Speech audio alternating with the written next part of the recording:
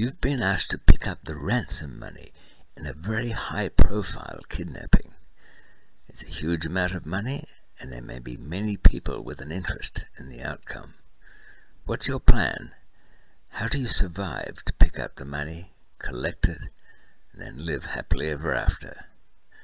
That's the question I'll ask you today watching, and I'll tell you how I thought I got around the problem. Hello, this is David McMillan here, and I was about to start recording some thoughts on something people wanted to know, and that is the art of disappearing, the art of going off-grid and underground. But my mind has been triggered by something else. Last night I was watching Netflix and All the Money in the World. It's a series about the kidnapping of John Paul Getty Jr. in Rome. I think what was the 70s, I think. Of course, the rich old man, the billionaire, didn't really want to pay, but he didn't want to be made a fool of. He never did. Anyway, the series is quite good, and the lead, Christopher Plummer, who replaced Kevin Spacey, who'd, after filming had started, had disgraced himself by being uncovered as having groped a couple of young boys. It happens to a lot of public people these days. You can imagine having your whole career ruined by just a grope. Well, it happened. But All the Money in the World is quite worth watching, but it triggered a memory in me. Yes, it triggered a memory in me of a kidnapping. Well, almost a kidnapping. And of Lebanon many years ago.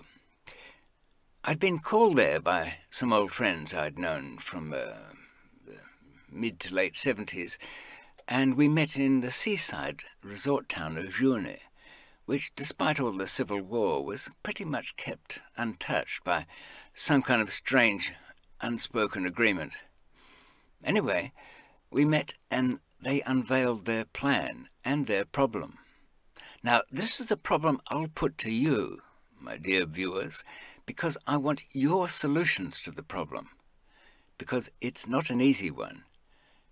In a kidnapping, how do you collect the money, and how do you keep able to spend it? The plot that my villainous Lebanese pals wanted to hatch involved the kidnapping of a very high-profile billionaire, well, his son, in fact. Of course, I'll tell you who it was, because the kidnapping never went ahead, but that's not the issue here today.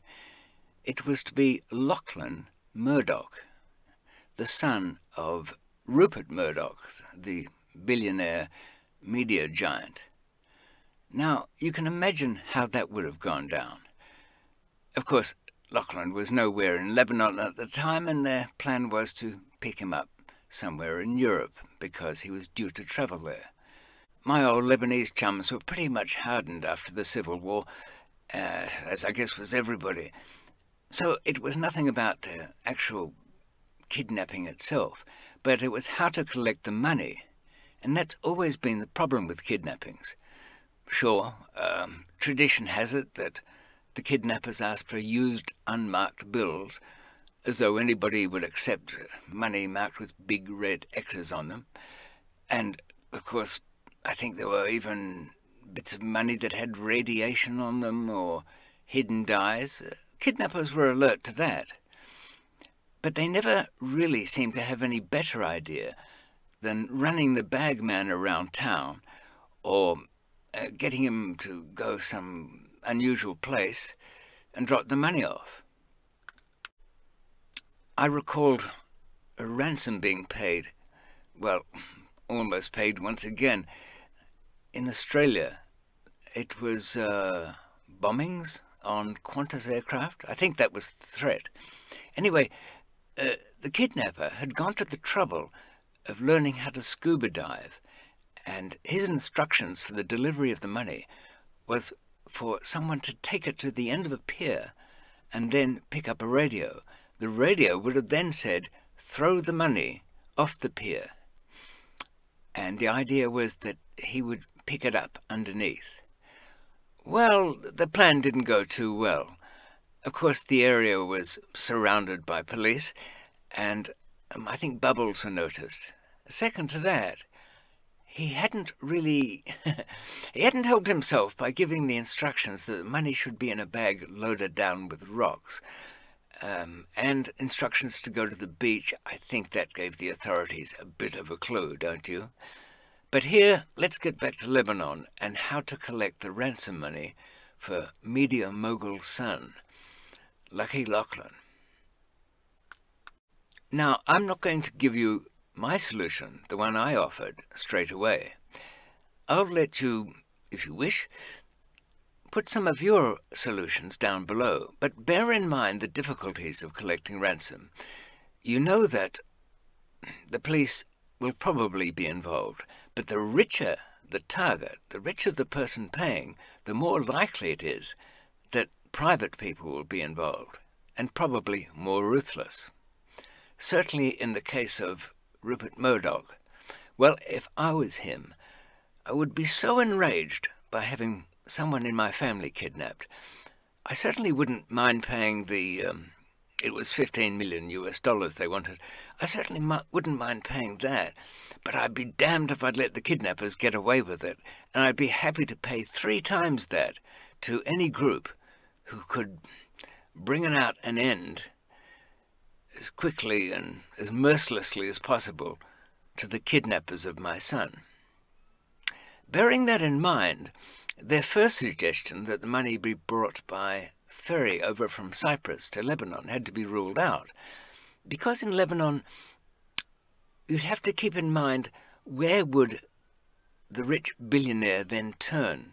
He would turn to those groups in Lebanon who knew their way around, and they were pretty vicious indeed.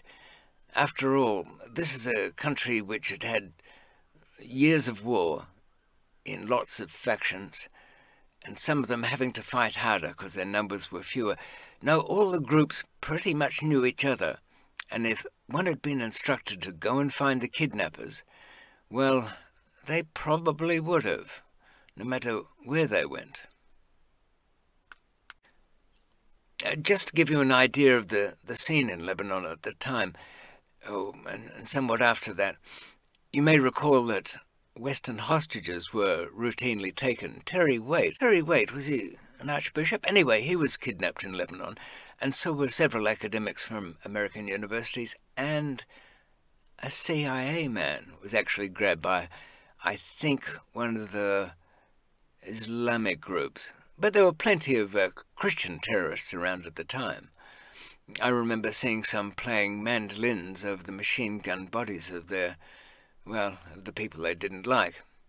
And keep in mind, too, what the Russians had done when one of their diplomats had been kidnapped in Lebanon.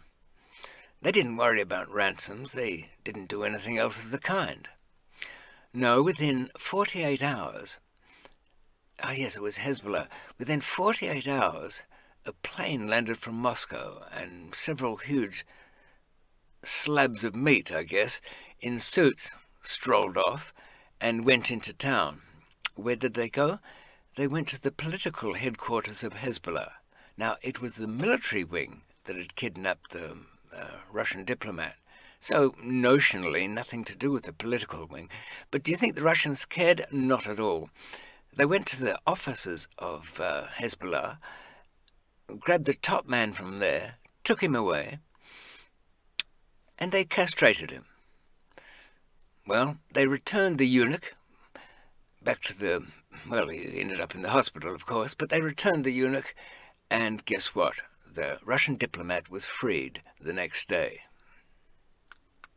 I had to advise the would-be kidnappers that trying to have the money brought to Lebanon would only make more problems, not less. And they had toyed with the idea of, well, why don't we get the ransom money in gold or some other valuables? Well, what, oil paintings? Postage stamps? No. Their photos and their numbers, everything about such things would be so well known you'd never unload them. And gold? Well, it's heavy. It doesn't make for a good quick swap. Well, I came up with a solution for them.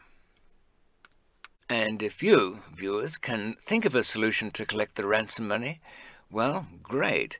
And if it's one that I can't pick any holes in, and I won't be just nitpicking for the sake of it, then it'll be my hat off to you and I'll send you a free book. But if you guess my solution to it, I'd be very surprised. And there'll be a special treat there. Yes, a little snowstorm in July, I guess. Or some of the weather condition. Anyway. Right, so put your thinking caps on, you armchair criminals out there, and tell me a way how to pick up the money. How to pick up the money that will be photographed. How to pick up the money that will be trailed by a small army of detectives. How to pick up money that will be in a case that has without doubt got at least one radio transmitter, knowing that you'll find it, and then in some other device there'll be another radio transmitter. Yes. You'll have to think ahead, but I'll give you a clue. You want something where the people following you and following the bagman with the money will be convinced that they are in fact one step ahead of the game and they know what you're going to do. But you do something different. Confusing? Well, I didn't say it was going to be easy. So, let's just pause for a moment for a word from our sponsor, and the sponsor's just me. There's no YouTube advertising on my stuff. That's the small advantage of being an untouchable, a leper in the media world. Just listen to this then. Wow. Carol, God, what to write? Okay, for you. If Frank had worn white that night and you'd left at Malta, then the next decade would have meant comfort and a better life. Yeah, that's for your book. How many shopping days left till Christmas? Or really, how many panicking days before Christmas? Well, what to get that difficult friend? Or what to get yourself? There's still just time to get a signed copy of Unforgiving Destiny, in which I'll write something about you, personally. All you have to do is tell me. Contact me at davidmcmillan.net on the contacts pages. We'll work something out. Just in time for old St. Nick.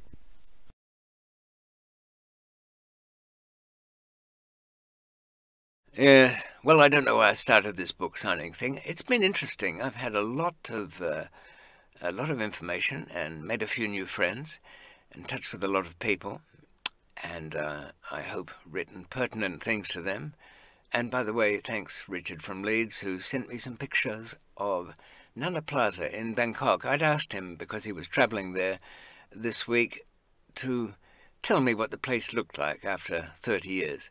It was the last place that I was a free man in Thailand. I collected some money from an old friend. I was in a hurry going through town, picked up the 50,000, and did I get away? No, there was an unhappy outcome. And then 2 years later, a happier outcome as I escaped from the Bangkok jail. But luckily Google Earth didn't exist back then, or I guess I would have been scared, but not scared off. That's true. Right. What kind of criminal would you make? How's your thinking going on the ransom problem? Put your answers down, and I will read them back, and we'll see how far you got. Did you get the money? Did you get arrested? Did you get shot? We'll see.